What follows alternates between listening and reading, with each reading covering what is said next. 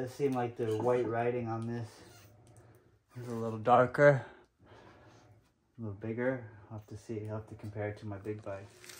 All right, and it came with, let me get this ripped open real quick. And this is a 14 too, so that's perfect. So this one's the longer bolt. The shorter bolt will go on the chain tensioner, which looks like this. And this will go on that one. This one fits every single one except for that one. And this one only fits this one. It was a little bent from whenever it was tightened with the engine, so I had to like bang it with a hammer. Other than that, the lineup is boop. Look at that. And that's not even all the way on. That's just as a test. Oh yeah, that's gonna be supreme. It's gonna be perfect. It's gonna be perfect. I'll line this one up real quick. Let's see if it goes on pretty easy. I know the bolt will go in easy. I just hope it'll line up to this. And this easy also. Oh, bro, it's a perfect fit. Look at that. It's like made for it, man. It's like made for this. Like truly, y'all. Oh. Are you seeing this? Are you seeing how perfect this is? And then this will tighten down. I know it only tightened down a little bit because then I need to use a tool because it's hard. And then once I get the chain on, I'll show you how the chain tension works. Most people know. And you just I'll tighten this until it tightens the chain, and then once it's tightened, this will get this will get tightened upward to tighten it. So right now we want a little bit of space. So just a quick show. Oh my gosh, dude! Look at that. I'm waiting on a chain, so I decided to keep going. The NoisyCricket I took out of the quad along with the MOLICEL battery. It's a 72 volt 34Ah. I don't want to use my silver metal case battery yet, but I noticed that the controller will fit pretty good right here. I'm probably going to zip tie all four holes to these right here. So let's go ahead and just get these in place.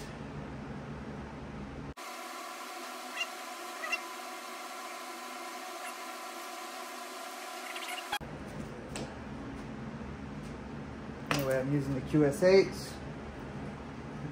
The negative over here.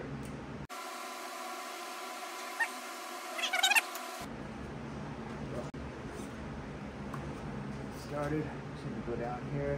Sneak it under. Started.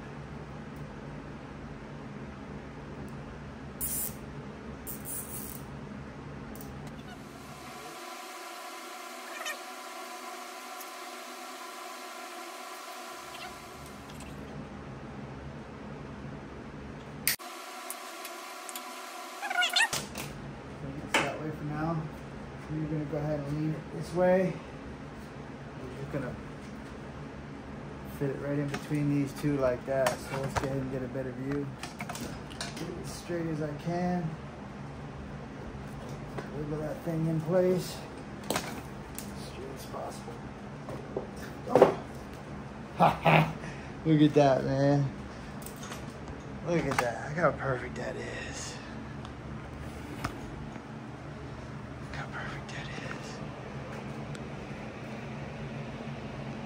Awesome. Man, this thing's gonna be dope. I'm excited about it, man, because we're set up now. Let's see if the motor works once we connect everything. I'll tighten everything down. The 3-speed switch, so I didn't have to take it off my bike. So I got one of those. Connecting that. Here's this is my throttle. So my throttle will go through here, connecting here. Let me show you how that'll go real quick. My throttle will have a smaller piece on here. So it'll basically end up going in there, but this one will not. But I'll show you how it will fit, as it will fit into here. So it'll go into here like this, just like that, and then spin around like that. And then pull, and wind back into there. But you see how that fit in there, which will look like this on this piece. We'll then go through here. This one, you actually can use this one. It fits, it works. And then it goes in there and then fits nicely in there. So anyway, that's our throttle, which we'll plug into here.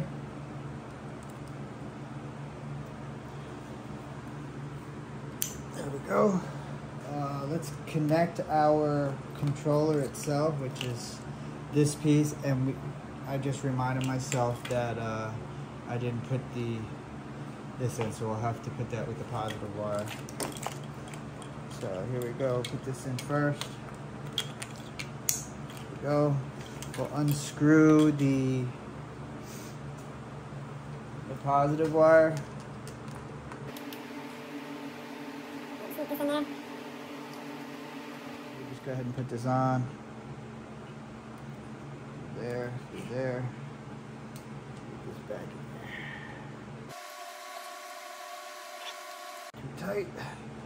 Okay, like I said, this handlebar thing will have to get fed over here, so we'll go ahead and plug that in. This. Go, good. I gotta strap the battery down. We will plug in the battery in a second. We got the throttle at least connected a little bit. The hall wire will come up through here with these wires and plug into here. Goes. We got the throttle wire in. I think that's it. What is this one? This is 2D. What's that too? Voltmeter. So we're gonna do a voltmeter with this one, and that will plug into this guy, but also feed over that way along with that. So we'll just go ahead and click it in. Boom. And that should give us voltmeter this way. Let's go ahead and keep these up here for now. All right, so now let's plug in the battery. Number one. Go, we're at 79 volts. I'm gonna go ahead and go to the app. Just a quick test, and remember the motor isn't all the way strapped down yet either. I am gonna have to go to the throttle itself here. It's moving. Alright, that's all I wanted to see right there. Okay, yeah. Dude. Sorry about the excitement, man, but this is gonna be so awesome, and I should have it ready by tomorrow, man. Oh. We got it to work out, so I got the power switch there. Probably gonna move it up to a key at some point. I'll have to clean up these wires for the lighting, get that all plugged in, and get the battery strapped down. The chain will be coming at 7 a.m. so getting an early start. Get this thing finished. Let me show you this bolt. This is the bolt I'm talking about right there. With, I think a 13 tooth would have made it just a little bit more in. All right, so the oil drain bolt. If you don't cut it off and you leave it stock, you can run the 1340 gearing with the stock chain, but you can't run a 14 or a 15 tooth. The only way you'd be able to do that is if you add a half link to the stock chain. Other than that, you can run the 14, 15. I don't know if you can run a 14, but you can run a 15 and a 16 with a bigger chain with two more links in it. So I'll put how many links are in each of these chains. But the only way you can run that 16 link is if you cut the oil drain bolt head off and put a flathead mark in there instead. And that's that. Tighten this back. Or actually, I should say loosen this, tighten it.